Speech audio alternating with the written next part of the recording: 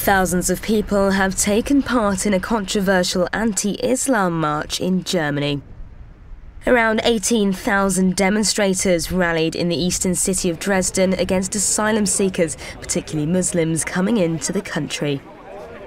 The movement, organised by a group calling themselves the Patriotic Europeans Against the Islamisation of the West, have been growing in popularity, and this is now the 11th week in a row a march has been held in the city. Protesters can be seen waving Germany's black, red and yellow flag and holding slogans asking for respect and tolerance of the German people.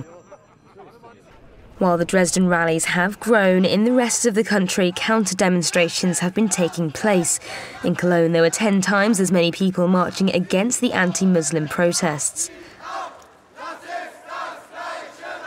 Germany has some of the world's most liberal asylum rules, and in the last year the number of those seeking asylum jumped to around 200,000, 4 times as many in 2012.